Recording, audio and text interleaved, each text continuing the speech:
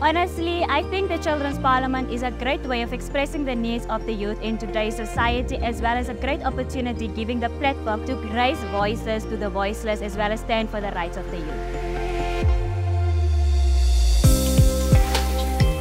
What I want to take away from the Parliament is experience as well as growth within democracy, and aspiring those children out there who isn't part of the Parliament to please become part of the Parliament, to raise your voices as well as your concerns regarding the youth in today's society.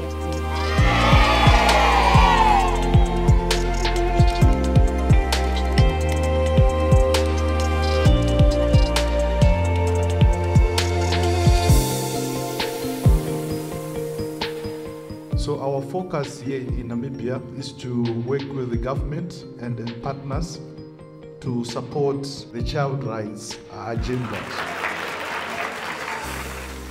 As Nedbank, we don't just look at banking products. We consider ourselves to be a financial services provider.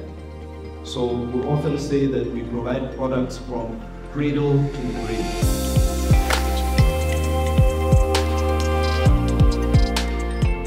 As an executive in human capital at Nedbank Namibia, I'm honored to contribute to this agenda through Nedbank's involvement.